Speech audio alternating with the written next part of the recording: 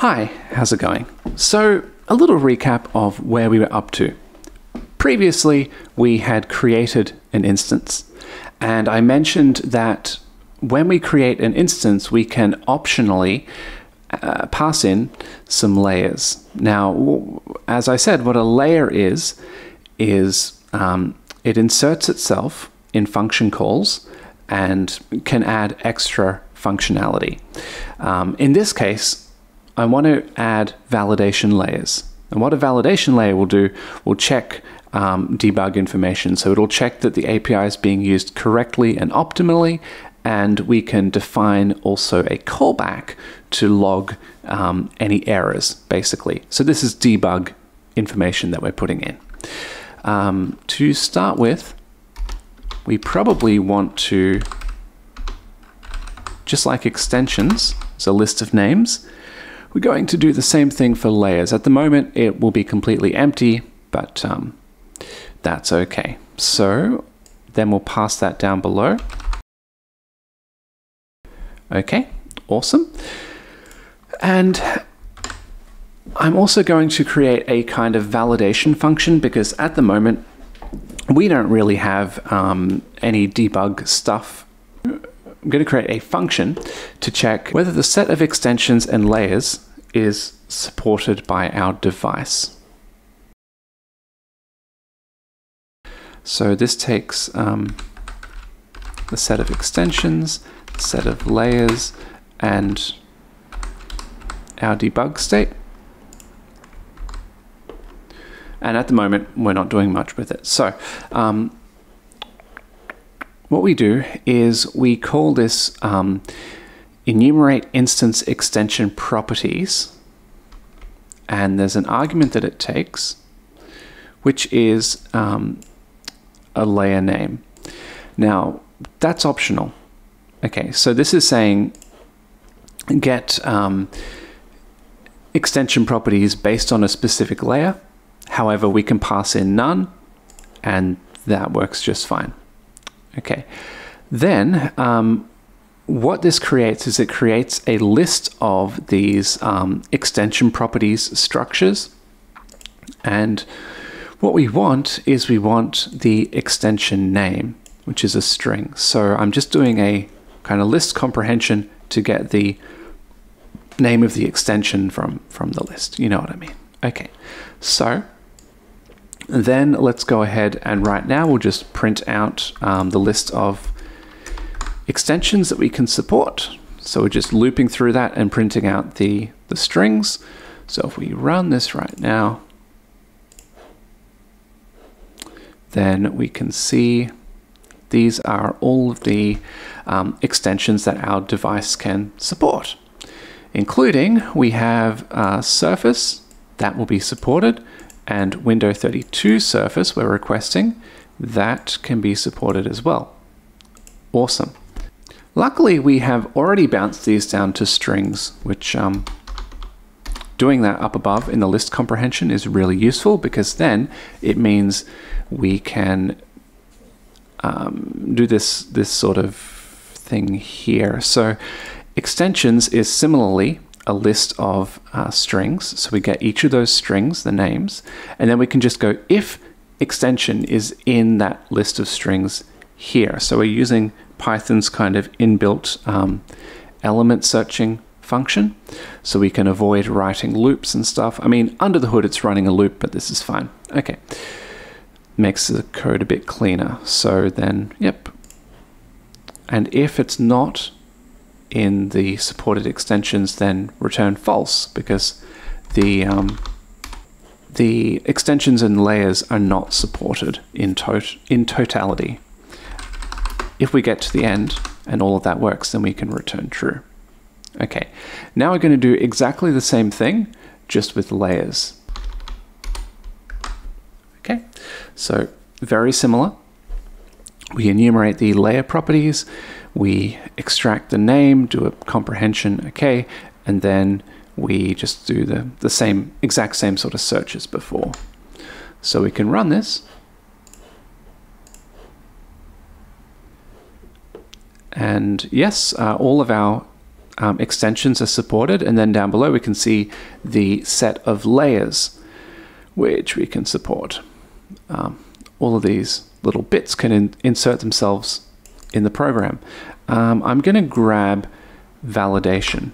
We want validation.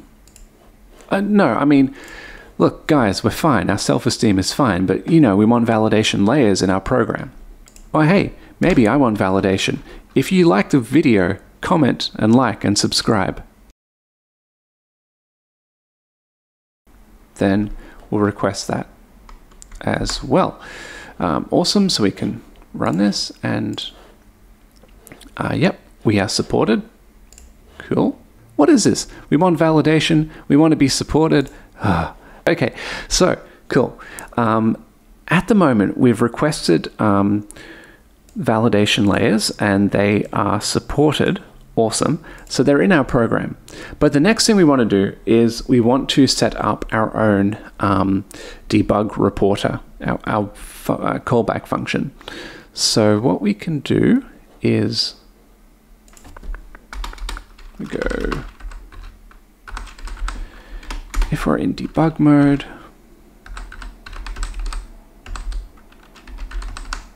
I'm thinking of the C++. It's the same thing, right? Just a different name. So I ran into a few issues here. In the C++ wrapper, as opposed to the Python wrapper, they actually use different debug callback things. So what we can do to get around that is, what is this called? I think it's extension debug. There we go. So I'm going to go with debug report. And yes, that is, debug report is supported. Awesome. So we are now requesting the functionality to declare our own debug callback function, which is good. It's supported, so that's all good. We just need to create that. Okay, so we're done with instance for now. We'll pop over to main, and what I'm going to do is I'm going to make a function to get a messenger.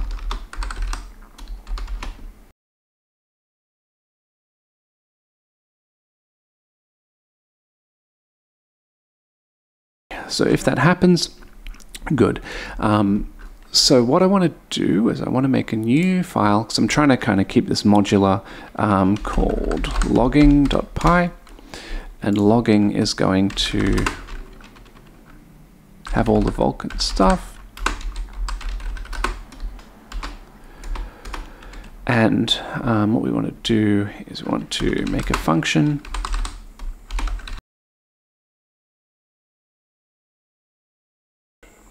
Good. Okay, so we're going to need to take an instance because this creation code does depend on having an instance defined. That's fine. We'll get to that in a second. So we're going to have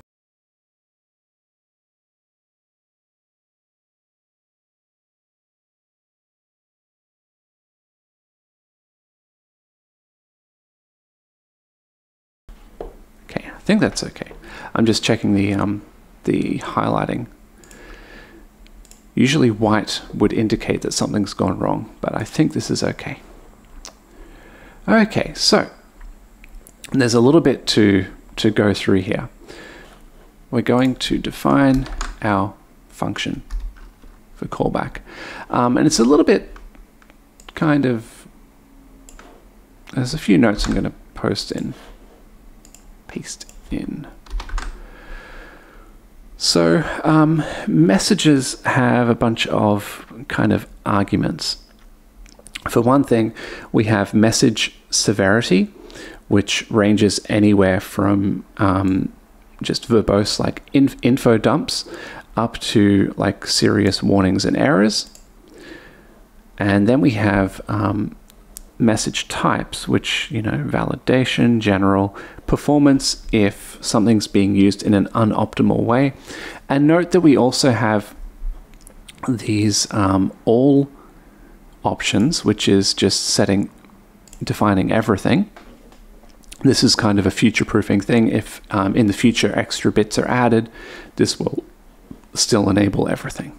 Okay, and then what we've got is when we call this debug, under the hood, what's actually happening, kind of, is we're passing in all of these arguments, but they've been compressed down to a single list of arguments. So to start with, I'm just going to, okay, so I'm just as a test, I'm just going to print out all of the arguments which the debug message has. Okay, so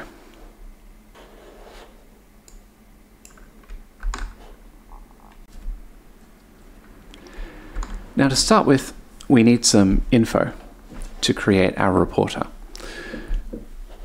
The structure type has already been set. The next is none, that's fine. For the flags, I'm going to put in the type, like the severity levels that we're going to go with. Then the callback function is defined up above. That's the debug callback.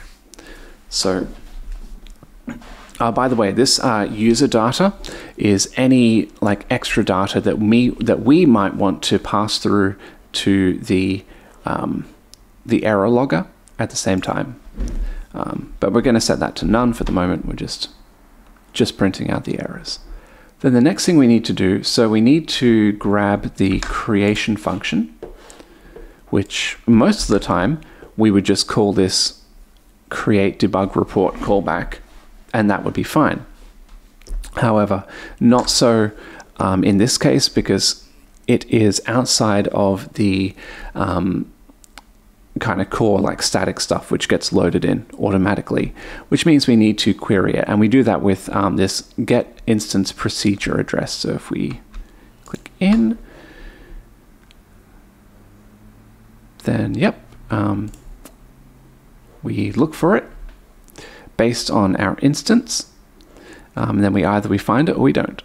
Okay, so also if we look up above, this is super useful. So these things are called kind of external functions. So we have these ones we can query based on our device, and we have a list of them here. And then up above, all of these ones are based on our instance. So we can check this. We can go, where is VK create? Yep, debug callback. Okay, so we've got this one here, and then down below we've got Vulkan destroy debug callback, so we'll be querying that later.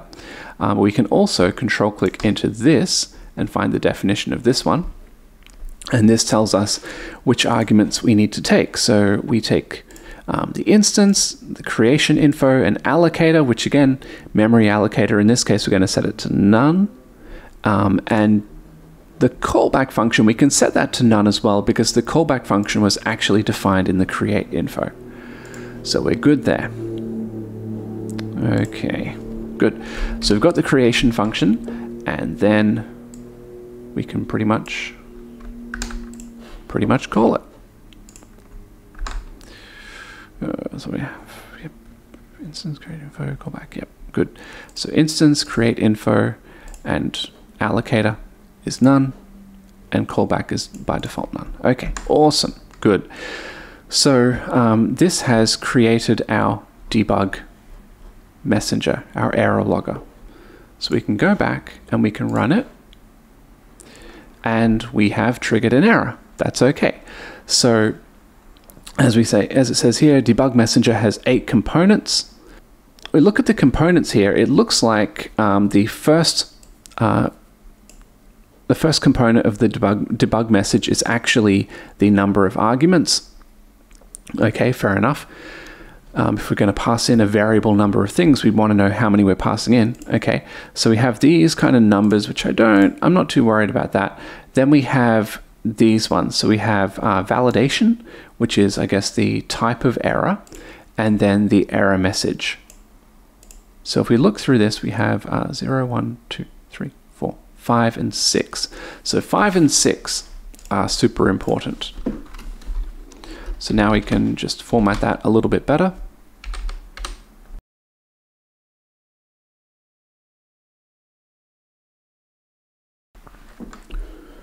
Okay, awesome. And I think not super necessary, but I think it's also because in the C API, the debug callback returns a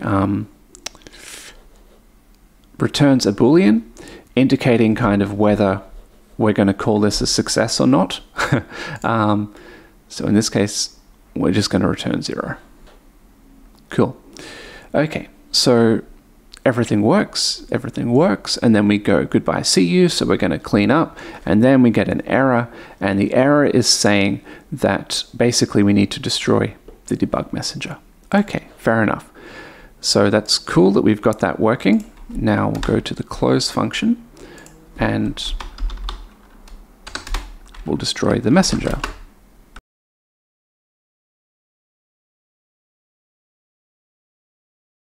So again, we need to query for the procedure address based on our instance to get the destruction function, and then we call that function, and yeah, there it is. So run this again, and now it's all working, no errors. Okay, so in this video, we had a look at layers.